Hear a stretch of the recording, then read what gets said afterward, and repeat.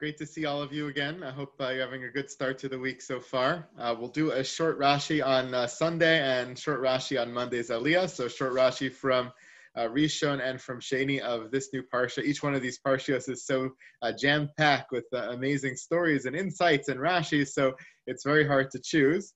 But I'll choose two of, I guess you could call them my favorites. I know I had a lot of favorites in last week's Parsha as well.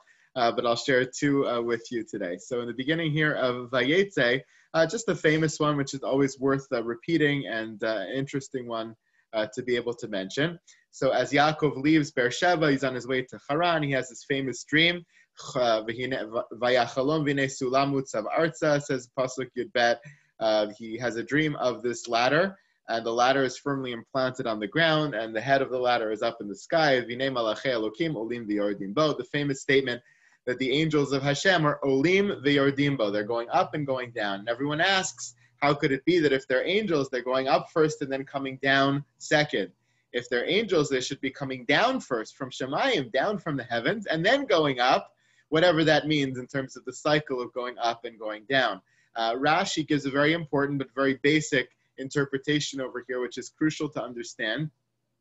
Both the pasuk, but also the concept of what angels are all about in this story. And he says the reason why it's olim yordim is olim tchila v'achar kach yordim, right over here. Olim tchila v'achar kach yordim. First they're going up and then they're coming down. Why? Because what the scene is talking about, what Yaakov's dream is all about, is malachim shelivuhu ba'aretz ein yotzin b'chutza la'aretz. Va'alu l'rakia v'yardu malachei chutza la'aretz le'lavoto. He says there's different sets of angels that govern the relationship with Yaakov in the land of Israel and outside the land of Israel. The malachim of the land of Israel were not allowed to be going out into chutz la'aretz, into galus, into diaspora, where Yaakov was headed. And so as he comes to the edge of Eretz Yisrael, as he comes to his journey here out to go to Haran, so he has stops, he sleeps, he has a dream, and the malachim that accompanied him the whole way through Eretz Yisrael now have to leave. They have to go up. They're olim. And after they're olim, the malachim that are going to accompany him to Chutz La'aretz are yordim.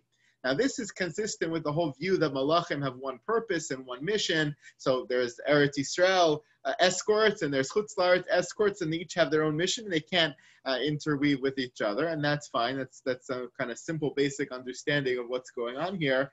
But I think there's something deeper here, which is that there's a greater kedusha, and there's a greater presence of HaKadosh Baruch Hu in Eretz Yisrael than there is in Chutz La'aretz. That's just a simple fact. It's not written in the Torah anywhere. It's not written explicitly in the Torah. Of course, it's written in Chazal. It's not written explicitly in the Torah, except perhaps the pasuk, which says that it's Eretz Asher Inei Hashem Elokecha Ba. Tamid, there's always God's eye is on the land of Israel. But it's something that we intuit. It's something that we know. It's something that we collectively grasp. And I think this Rashi is emblematic of that philosophy as well, that there's greater Kedusha and presence, and therefore the angels, the level of the angels, the mission of the angels, the presence of the angels, as they're felt in Eretz Yisrael and Chutz La'aretz, could not possibly be the same. And so there has to be a changing of the guard. There has to be a transition moment, and that transition moment occurs right here at this moment in the Parsha when Yaakov is on his journey. So that's just an important Rashi to note. That I always love. I love the image of up and down, but I really love the image of Malachim and Eretz Yisrael stopping and the other ones taking over. I love that image of the changing of the guard, and it inspires me with the sense of Kedushas Eretz Yisrael that is so palpable right here in this story. Going a little bit further to the next Aliyah, wrong direction, sorry.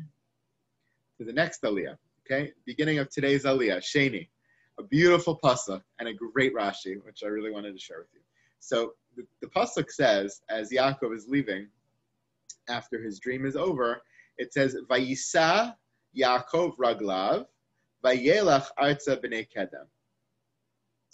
Vayisa Yaakov raglav. Yaakov picked up his legs. That's Vayisa, is to lift. Vayisa Yaakov raglav, Vayelach arza b'nei kedem. He goes off and he journeys towards this outside foreign land. The question is, what's Vayisa Yaakov Raglav? What's that expression? He lifts up his feet to walk, to go, Vayelach. So we have Vayisa many times in the Torah, but it's never used in conjunction with Raglav. It's never used in conjunction with one's legs. You don't lift your legs. I mean, yes, when you walk, you lift your legs, but the Torah never describes a person as lifting their legs. The Torah describes Vayisa es einav. He lifts his eyes. That's described many times in the Avos. There's other references to Vayisa, but not coming to me in the moment, but not Vayisa es raglav. Never mentioned. And I looked it up the other day as I was reviewing these Rashis. It, to my knowledge, doesn't occur in any of these stories in Breshit or anywhere in the Torah, Vayisa raglav, that the feet are lifted, or the Torah describes one's foot as being lifted in the process of walking. And Rashi very beautifully notes that what it means here, Vayisa Yaakov raglav, what it means is Mishinisbaser b'sora tova v'huftach b'shmira. After the whole incident of the dream, and the little deal that he makes with HaKadosh Baruch Hu, and HaKadosh Baruch Hu promises that he's going to be with him, and it's okay to leave, and he's going to be with him when he goes, he's going to be with him when he comes back, and everything's going to go okay. Nasa libo es raglav v'nasa kal lalechas. His heart, his spirit, his feeling, nasa es raglav, picked up his feet, and it became easier for him to walk. A gorgeous idea. I love this Rashi not only because it explains Vayisa Raglav, but because it's so human and it's so real. What it's saying is that oftentimes when our spirits are lifted, the difficult journeys of life become a little bit easier. When our spirits are lifted, when you're feeling inspired, when you're feeling a rush, so you get a little bit of jump in your step, you get a little bit of ease in your step. It's easier to walk. It's easier to move forward, both in the physical sense. It actually does become easier, and that has to do perhaps with the chemical makeup of our bodies and our brains and the interaction between the two. But in terms of emotion, it also becomes easier to move yourself forward, to not get stuck in the inertia, but to feel that when your heart is lifted, your feet lift right after you, and that journey becomes a little bit easier. And that's what's being described here by Yaakov. Very difficult journey to leave his parents' home, to leave the land that he loves, to leave the life that he knows, and to go off to some house that is antithetical to his values and some life that's different than the one he imagined, because he's so hated and chased by his brother. Could not have been an easy task. But Vayisa Ragla, he picks up his feet, and it's so easy to go.